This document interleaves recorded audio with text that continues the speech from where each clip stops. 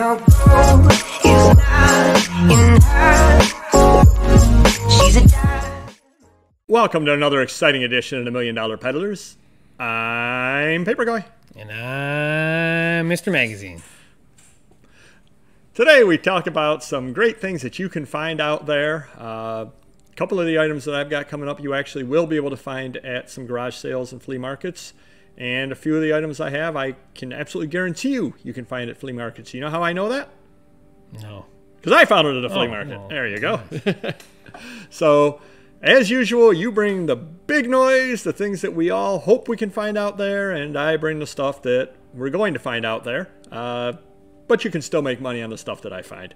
Why don't you take it away, Mr. Magazine? All right. I, on the other hand, have items that you probably won't find there unless you're really, really lucky. But hey, you never know. You could find this comic there. That is true, too. This was from the Ohio Hall. Oh, okay. A lot of good key issues that they were just stored at this guy's garage and storage unit that were nothing 10 years ago, and now they're expensive. So here we go. Tomb of Dracula number 10, first appearance of Blade, VG plus condition, $551. Can't argue with that. Yeah, we were going to put it on for $300, then we researched it, then we were going to put it on for $400. Like, just put it on for $500, and then got to $550. $550, yep. So yeah, I've actually sold one of those in the past in really bad shape, and I think I picked up $275 on it. So it's a great book when you find it out there. Absolutely. Yeah. All right, next, this was still from my Winrush deal. Finally sold, $306. Mack granite truck with dumpster. Right. By First Gear. So yeah, $300 $300, wow. Took a while to sell, but I got high price for it. Oh, and that's the whole thing now. And at some point, now that would not be one of the categories, but I will be doing a video shortly, or maybe we've done it already. I'm not sure if it's posted yet or not, about the changes in the eBay fee structure for people that are in managed payments. And that suddenly, to give away a little bit of the video, that suddenly changes a lot of things with the long tail. Because if all of a sudden you're not bleeding 5 cents a month, right, you can certainly afford long tail. Not that a $300 item, 5 cents a month is going to really matter, right, but it definitely does change things. It's a big game changer, and so be sure that you watch our video on that. All right. Next up, we have a official WWE Wrestling Raw Tag Team Championship belt. I bought 3 belts from a local customer that comes in frequently and is always selling off collections of things that he gets bored of or whatever. But $260 all day long. They sell for $200 to $250 if you see these anywhere. They're real heavy. They're the real deal. That they show off on television. Now, I think we've talked in the past about these. You order them from? Yeah, you can only get them from their website. Yeah. Okay. And they got exclusive ones, limited ones, and they always sell out. That actually is the kind of thing you might be able to find at a garage sale or a flea market. Now, you're not going to be paying $5 on it, right, but somebody might have that out for $100. Sure. And at $100, it's probably worth picking up, because if you can flip it for $260, you've made some money on it. And I think they sell from their site like between $200 and $300, so it depends on how fancy, if there's jewels and so forth. Yeah, so I could see somebody buying it for $200 and then selling it at asking $150 at a garage sale for it, hoping to get rid of it, and then you offer them $100, and they got 2 of them, and they just and then they end up taking it on it. Sure. Yep. All right, next what we have here, we have another truck that, this is more like a what do they call it, a bulldozer. So from the same deal, this finally sold too. And these last 2 pieces that we're talking about, I've been getting offers for months, $100, $150, $100, and they seem appealing. I didn't pay that much, but still I held out, and I got $300 for one and $250 for this one. So. Yep, and we've done another video, another shameless plugging all the way through, where I talk about how you have to stand by your prices. If you've done the research on it, don't let people talk you down. Don't take a lot less than you should, unless you have some specific reason why you want to do so. Obviously, if an action number 1 walked in the door and you need $175 more to do the deal right now, you're taking $175 on it. Absolutely. But beyond something rather outrageous like that, you held out, you got the $250. Not a big deal. It's a quality piece. It's going to sell at some point. Yeah, absolutely. Yeah. All right, next, another Ohio Hall key comic. This is a magazine Marvel preview. Satana, first appearance of Rocky Raccoon. This was a high-grade one. My employee put it at VF. It might even have been nicer, and that's why it went for $260. Large scan and all that sort of thing. Yeah, yeah, nice piece, front and back. Yeah, real clean copy, and it'll grade 9 something. I don't know how high. I know some can go for $1,000. So So the person's buying it and hoping they can get a high grade on it, and God bless them if they do. Hopefully they do, and hopefully they come back and buy more. Absolutely. And we do have a couple more up on eBay, lower grades, though. So next one, Ohio Hall again. I like saying that. This was part of his record collection, which had a lot of rare Beatles, Elvis imports, and so forth, heavy metal. This is a Beatles Japanese import, $230. Now, the crazy thing, I'm looking at this, and I'm looking over at the things on the top of the screen with the stuff I have, and I don't know if everything I sold together adds up to one of your sales. Just different ways of doing business. Yeah, it's been a couple weeks. I was going to put, a bunch of items up there, but, we'll stop shortly. Thank you. All right, this one just sold. This is another local customer. He likes to buy, sell, and trade dolls, superhero dolls, and he gets bored of them and so forth. But this is Arkham Batman, the 1/6 Hot Toys, about 12-inch piece, and this was missing, I think, missing an extra face, it said. So I do have another one up for auction that goes for $300 because it's complete. But this one went for $200. Right. Wow. So, all right, next, you might be able to find this at a garage sale if you know what you're looking for. This was Ohio Hall again. I like saying it again and again. Anyhow, Rolling Stone, George Burns' Dr. Hook, $200. It's an early issue from 1973, but we knew it was 100, 150, maybe because these don't come in that nice condition. This particular issue, I don't know, it looked pretty clean, but I think we left it at VG. So. Yeah, you can find occasionally you can find big piles of the old Rolling Stones. Those were more newsprint back in the day, as opposed to glossy magazine, or they were newsprint back in the day. Right. And the condition on those often is very, very bad because it was cheap newsprint. It ripped very easily. You find them misfolded all the time. Right. A lot of issues with those potentially. So just letting you know when you do see them. Usually you don't find one, you find a pile of them because somebody had a subscription to them and they saved 20, 25 of them. Yeah. But certainly if this one is in there, it's worth buying. Yeah. Well, right, you're up. You're up. Oh boy. Actually, the first one we have here, I picked it up from a local dealer. He sold me wholesaled a whole bunch of stuff out to me. And the only reason I put it up was, it went for decent money as far as what it is. It went for $30.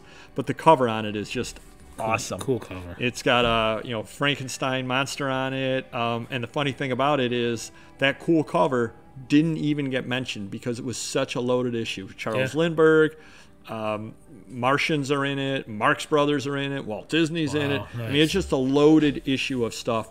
I looked on Terapeak before I listed it, and a lot of people weren't listing it very well. So I listed a little bit higher price. I ended up getting a higher price because I took the time and put multiple pictures and all that kind of things up. But it's just a really cool cover. One that I think most of you, when you're out buying, if you saw a cover like that, obviously jump on it. The cover itself could sell it. You probably could sell just the cover. Sure. Just because that is a neat enough item. This next one over here is just kind of interesting. I don't know really what it is. It's a little brochure. I got $21.50. Put it up for auction. Got a couple of bids on it. Picked it up in a box lot of stuff from a different dealer. Real happy to have gotten it out of there. No date on it, just kind of guessing from the way it looked. It was around, around 1910s. Yeah. Kind of thing that's just kind of a throw-in sometime in a lot. You may see this out there. You may be able to pick something or other up like this real cheap. If you can pick up $21 out of it, can't really argue with that. No, not for a little booklet. Next thing we have over here, these you will find regularly. I took an offer of $15 on it. The guy made me an offer on this, and he made me an offer in the 2004, 2005 one. That's like new. Yeah, basically, yeah. So I got $30 for two of them. I just picked them up in an estate sale a week ago. I think I paid 25 cents for the pair. They were giving stuff away at the estate sale. But this is the kind of thing a lot of people just walk by. Everybody knows that Craftsman stuff from the 1940s is good. Buy the stuff from the 40s. You can make money on the stuff from the 2000s. Find your niche, and you can make money. I think I've thrown those out, believe it or not. That's it's newer and it's gonna just take a back seat. But yeah, I won't throw them out anymore. Actually, I didn't pay 25 cents at a market. I went through your garbage. Hey, so pretty good business model. Next thing, this is another one that I listed on here. This magazine does sell, but it's got this one here happens to have a very cool cover on it. It's just an all-American kind of looking cover over Soldier of Fortune, Green Berets, Da Nang. went for the $21 on it. Nice. And again, it's got the nice color scheme on it, very American looking cover. Another one that just jumps off when you see it.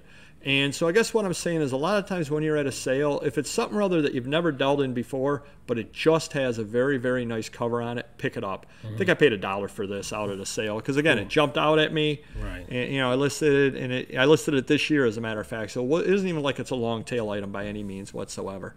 Cool covers do sell items. I mean, that's what it really all comes down to. Next thing we have over here. This is something or other that $20, picked it up at an estate sale. Fairly new. Actually is colored, not in the best of shape, but got $20 out of it. Wow. A lot of that Hanna-Barbera stuff does sell. There are collectors out there for it. I think this probably sold for one reason alone. And I think that's because a lot of people wouldn't bother listing something or other like this. Because it just looks to be, Right. But having listed it, somebody didn't have it in their collection, and they probably never seen it before, and for them it was a good deal. So I'm quite happy with it as well. A few more things over here. This one is actually funny. It took a long time to sell. I had 2 of them. I relisted it, added a little bit to the listing. What can you really say about it? This literally is when you went on the Ohio Turnpike, you got your ticket. Yeah. This was the ticket that they gave you out in 1966 when you were driving the Ohio Turnpike. Somebody apparently knew a shortcut to get off of there, and the Ohio Turnpike's looking for him because he owes 38 cents in tolls. Yeah. But this is something that literally in 1966 was given away free. Yeah. Wow. And I ended up getting $13 out of it. So I was pretty happy with that. And again, I had 2 of them. I don't know where the person got it from. I have no idea whatsoever, but it's kind of the neat little thing. 99.9% of sellers out there, what would they do with this? Nothing. Or throw it away. Yeah. Throw it away or nothing. I put it up, and again, somebody wanted it, whether they collect Ohio Turnpike, maybe their mom worked as a toll booth operator back then. Who knows? I have no idea at all why they wanted it, but they did, and God bless them. I hope they're happy. Now, this is something or other that you will find out there very easily. 8 Dr. Seuss beginner books, Random House. These are 1970s, 1980s. You see these things out there all the time. Went for a couple of dollars a piece in a lot. They were from another dealer as a throw-in on a deal. Just the kind of thing that you will find regularly. And again, you will not pay anything close to $20 from a garage sale. You probably will, hey, how much for the kids' books? What if I take them all kind of deal? You'll pay 25 cents each for them in a big lot. Do list them. They do sell. They're probably still in print, as a matter of fact. Oh, yeah. Sure they are. And then the last thing, this is pretty neat. I know you deal in magazines. Did you know that Sick magazine was put out by Charlton at the end of its run? That I did not know. This is 1980. I was unaware that they did 132 issues of that. Wow. And this isn't even the last issue. I think they did another year or two's worth. Picked it up at a sale for almost nothing. I had just never seen it before. It's a neat little cover. There are actually people out there that collect Charlton as well. Do you remember Charlton comics? Yep, sure. Always the worst comics. They didn't pay their artists and the writers anything. But a lot of the artists and the writers liked to be there because it was steady work. And the advantage of them not getting paid anything, Charlton didn't really care what they did. They just basically said, write an 8-page story. And whatever they wrote, it got published. They didn't much care. Crazy. Terrible printing. You'll be hard pressed to find them in higher grades. Anything Charlton. It's just a low-end comic publisher. Took over and did this magazine as well. It originally put out by some other company, and they bought it out and they put this up. Just one of those things. Again, we've been doing it a long time. You've never seen a Sick magazine that high numbered. I'd never seen one that high numbered, and it sold. So, and I think I paid 50 cents for it. So can't argue with that. Now there's a bunch of these in the Ohio Hall. Sick magazines? There are. Yeah, I'm holding out right now. We're doing Mads, then we're going to do Cracked, and then Sick. But let me sell off my one, and now that I'm out of the way. But something other to think about, though, you may want to list some of the higher numbers right up on eBay. Yeah. And what can you possibly say about it? Wasn't a lot to say about it. Cher was in it. Benson, remember the TV show Benson? Yeah. Jack Sparling did the cover. which is why I listed his name. Not a lot you can say about it, but now you got your pricing point at it. Yeah. You can price them at $25, Wow. and Yeah. hopefully they do sell for you. Cool. So hopefully you've gotten some good ideas off of this video, some stuff that you definitely will find out there, some stuff that you hope to find out there, and we will see you next video. All right, take it easy. Thank you. Bye-bye.